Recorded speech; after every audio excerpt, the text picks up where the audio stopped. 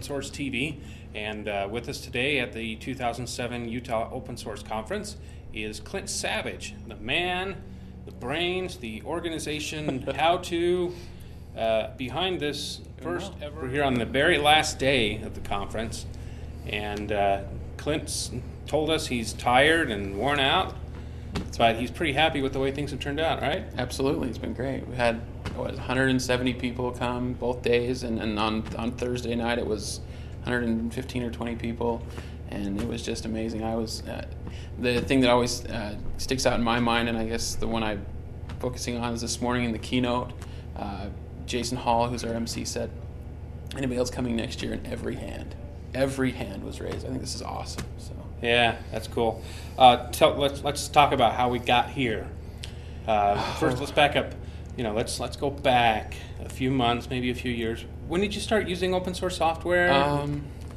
Back in '98, I guess. Okay. I started at a little company here, actually called NewScan. Okay. You heard of that company, right? The NewScan. Yeah, I actually worked for a subsidiary. No, I didn't start that. That would be nice, right? But it was Big Planet I actually worked for, which is a subsidiary, and now they've been sucked into NewScan and part of it. But I worked for them, and I started out as a technical support guy. Okay. Right? Everybody starts out a technical support guy. Sure. That was me. So I did that for a little while, and then I moved on to better and bigger things, and I did this little programming language called NHTML from Netopia, which is this thing that builds your web pages for you. We were selling web pages. You could build your own.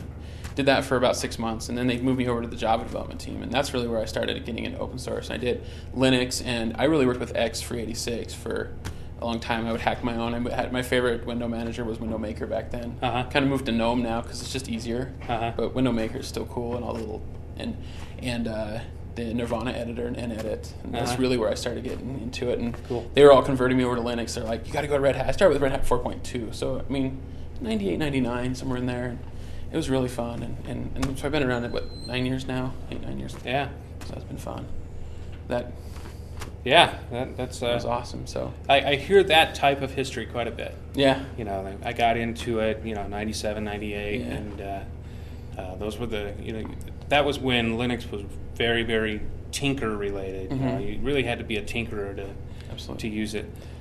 So tell us about what prompted you to want to do the open source conference, and what was wrong with just user group meetings. And I don't think there's anything wrong with user group meetings. In fact, I want to have more. That's the whole point, right? Yeah. Utah Open Source, we had a first meeting in June of 2006, so a little over a year ago.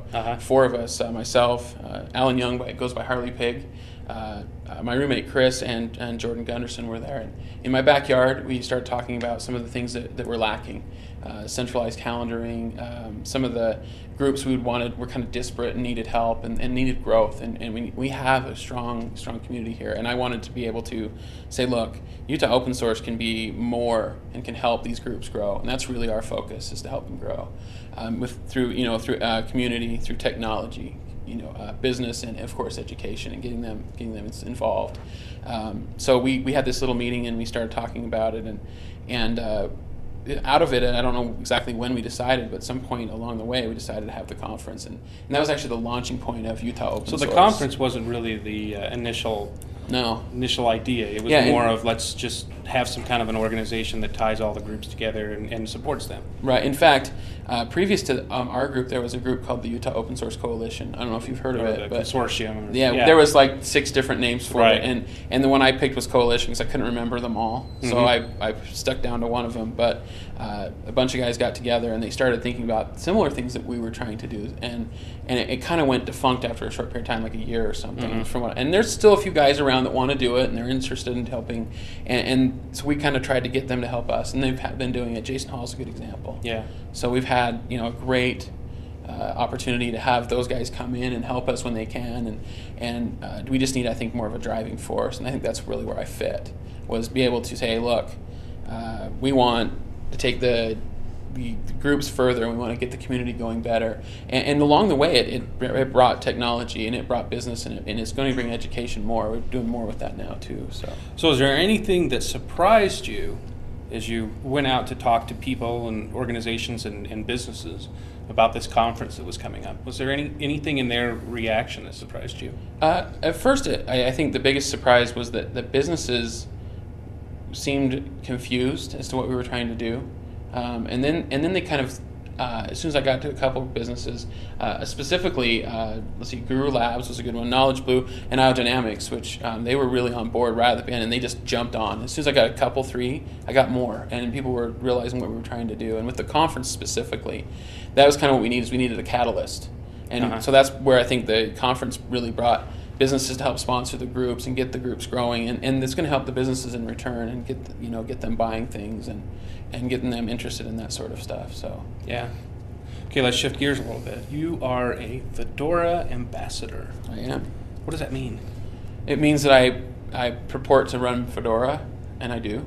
Okay. And it means that I want to advocate for it, and that I love open source in that way, and that I want to share distributions of Fedora, tell people about all the cool things in Linux and in Fedora. Do you think that Fedora's ambassador program is a response to the community efforts of, say, Ubuntu? I don't think it's a response. I think it's just an additional option. And one of the things I think is interesting is the Fedora community has been around a very long time. It's just people don't know about it. Yeah. The advocacy is getting stronger now because of Ubuntu. Ubuntu actually has done a great job to help other distributions. Yeah. And the competition is a great thing.